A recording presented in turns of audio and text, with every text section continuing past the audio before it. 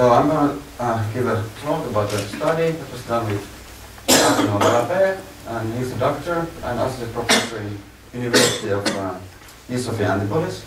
And Arnaud is a computer scientist. And I think it has been a great opportunity for him to see how many areas there are involved in elevator physics. At least that's what he told me. Okay, so I'm going to show you how to estimate the passenger traffic in the building using constraint-based estimation of elevator trip origin-destination matrices. And you can use this information, for example, to make forecasts about future passengers and to improve elevator control. So we're going to first look at some background, and then the estimation problem formulation, then some search algorithms and numerical experiments, and then conclude the study. As you all know, elevator control dispatches elevators to passengers' calls, and typically by optimizing or minimizing waiting time, journey time, or both, or energy. However, the future passengers may make these dispatching decisions non-optimal, and this requires the changing of previously defined routes. For example, in conventional control, you might reallocate and change the dispatching decision. However, forecasts about the future passengers help to avoid bad decisions, and they should be based on the complete information about the passenger traffic. This is basically on passenger journeys, and with the passenger journey I mean the journey of one passenger from an origin port to a destination port at a certain time of day. But that's the most detailed information you can get from passengers. Okay, in this figure we have 8-floor building, and these arcs could represent, for example, the passenger journeys of a 15 or 5-minute periods in a building. And I call the number of passenger journeys from an origin port to a destination port the origin-destination passenger count. And for example, here, here the origin-destination passenger count from floor 1 to floor 4 would be 2 in this case, for example, in this 5-minute period. So what we would like to do is to measure the passenger journeys to get this important information, but the problem is that you can't measure it directly based on the available measurements that you have from the elevator system. And now I'm going to show you what is an elevator trip, which is essential for the estimation of the passenger journeys. I started an animation. It might look a bit silly, but it's going to clarify. So on the first floor we have 2 passengers arriving and they give an up call. Then 2 more passengers arrive and they don't give the call because it was already given. Okay, this is a conventional system. Then on the third floor you have 3 passengers arriving and they give an up call. Then the 4 passengers on the first floor enter the elevator and give car calls to floors 4 and 6. Okay, then the elevator goes to serve the up call, passengers enter, and the elevator continues to serve the calls on the upper floors. On the 4th floor, 2 passengers exit the elevator. On the 6th, 3. On the 8th floor, 2 passengers exit. Okay, and on the 8th floor, the elevator becomes empty and the elevator trip ends because any other passengers later this will not be related to these passengers in any how. So basically we can define an elevator trip as successive stops in one direction of travel with passengers inside the elevator. Okay, let's see again what happened. So on the first floor, 4 passengers boarded the elevator and they give the calls to floors 4 and 6. And these arcs represent the possible routes of these passengers based on the calls. Then on the 3rd floor, 3 passengers boarded the elevator. They give a new call to floor 8. So there's this new arc, but then we have to add also these arcs from floor 3 to floor 4 and 6, because it's of course possible that these passengers travel to these destinations. We don't know, but it's possible. In destination control, these 2 arcs from floor 3 to 4 and 6 would exist only if they were given from the DOP. Okay. So destination control basically just makes the problem a little bit easier. But you can't use destination calls to estimate passengers because calls do not correspond to the number of passengers. Then on the 4th floor there was 2 passengers who alighted the elevator, on the 6th floor 3, and on the 8th floor 2. So these elevator trips occur continuously in a building, right? Successively, and we would like to estimate the origin destination matrix each of these trips. But that's not an easy task, as for example as in this problem, there's no unique way of defining or dividing the passengers from the origins between the destinations. There's no unique solution for this problem. So we can do this by estimation, by solving the elevator trip origin destination matrix estimation problem. And to do this, we model this elevator trip as a direct network of nodes and arcs defined by the origin destination pairs. And here the capital Xij denotes the passenger count from origin I to destination j. That's what we want to estimate for all origin destination pairs, the trip. Bi and Ai denote the measured boarding and alighting count at the given node. And this elevator trip is similar to a single transit route, for example a bus line. And there exist several methods. It's a well-studied subject for estimating the origin destination matrix for such routes, but we cannot directly use those methods, and the main difference is that we have to estimate an origin destination matrix for each elevator trip separately, whereas for a single transit route, such as a bus line, they typically make observation during long period of time and make the estimation based on that data.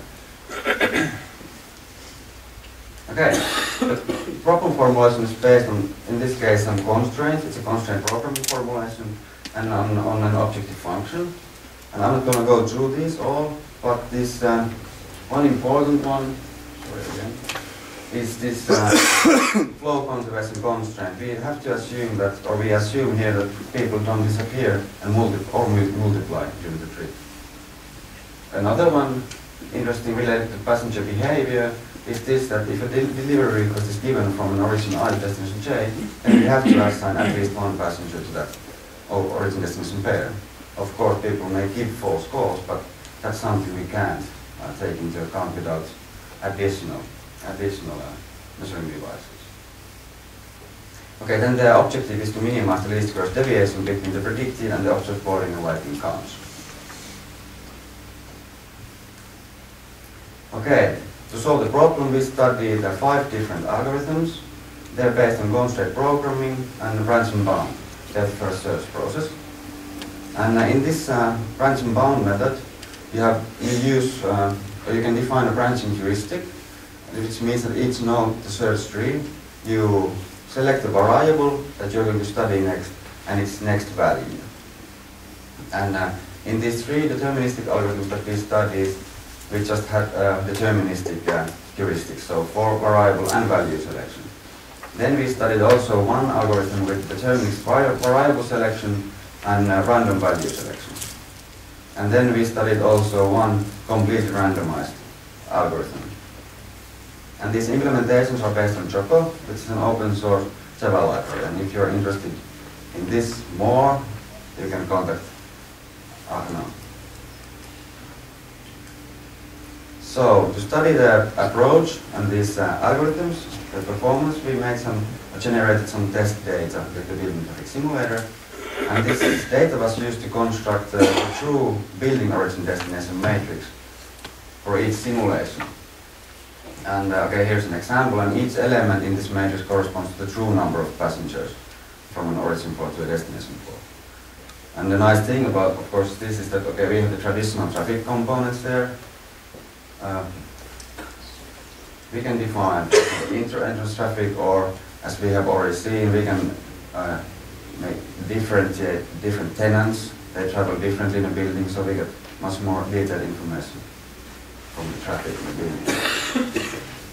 Okay, the same data was used to formulate the elevator trip origin destination matrix estimation problems. And to get a little bit more realistic data, we assumed a measuring accuracy of 90%. So basically each count, boarding or alighting count, was measured so that the error of making, the probability of making error of one passenger was 10%. That's what we did.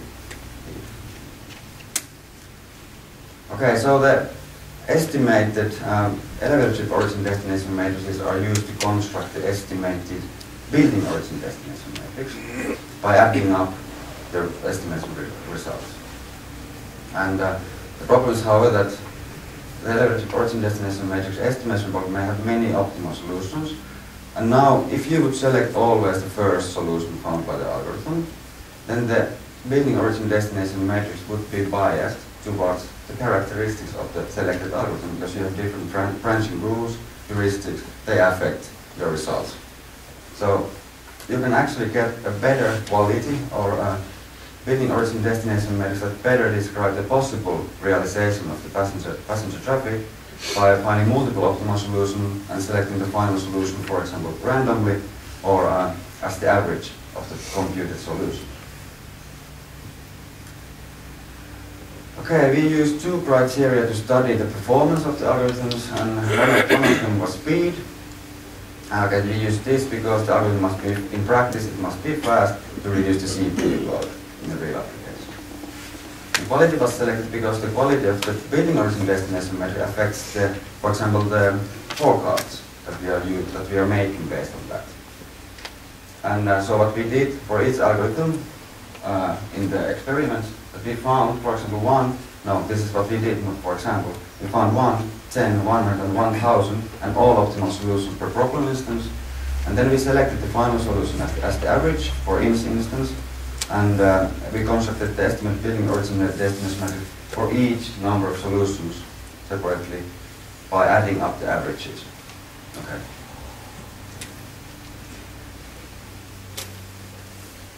Okay, some of the most important results. This graph shows the solving time of speed of the deterministic algorithms. You can read from the paper. I'm going to go into detail explaining the variable, but it shows that this DM, which was based on minimal domain variable selection and minimal value selection, is the fastest deterministic algorithm. And this graph shows the total deviation of the deterministic algorithm, so it measures the quality. And the first observation is that if you increase the number of solutions that you compute per problem instance, you get better quality results. And the second observation is that this algorithm DM results also in the almost the best quality. So we can kind of say that this, if you use the deterministic algorithm, in this case, then you should select this algorithm DM.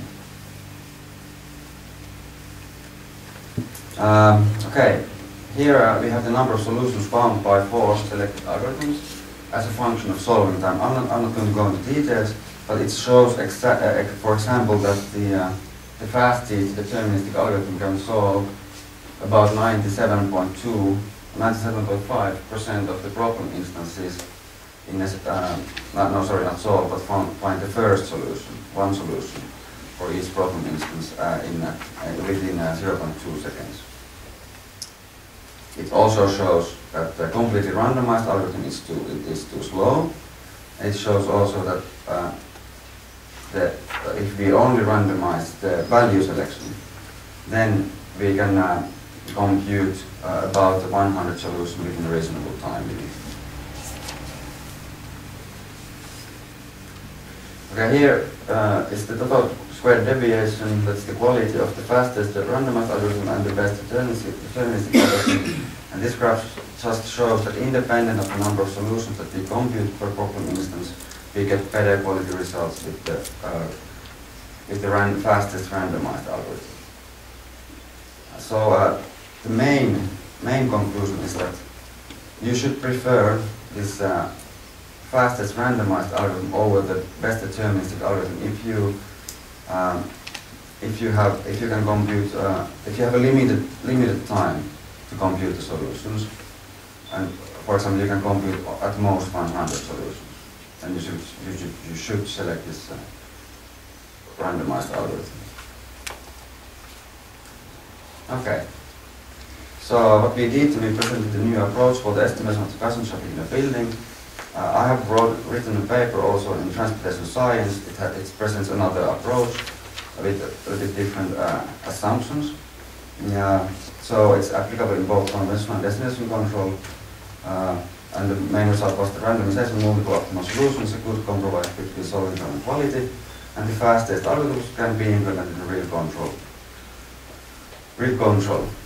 And from experience, I can say that similar approaches are difficult to implement with, for example, mixed integer linear programming methods.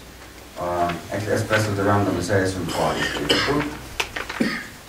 And well, future research is to compute actually the most likely origin destination matrices based on what we have seen in history.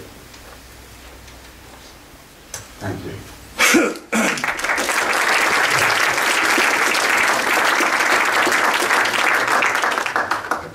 Right, some questions, please. Right, I'll ask a question. Oh, that's very good, thank you. At the risk of boring everyone, I think there are 3 points I wanted to ask you. You showed inter-entrance flow, inter-entrance traffic. Yeah. Do you ignore that, or did you find that genuinely it did exist? Because we've usually assumed that that's illogical traffic. But I'd be interested to see what the results showed, because maybe there is actually.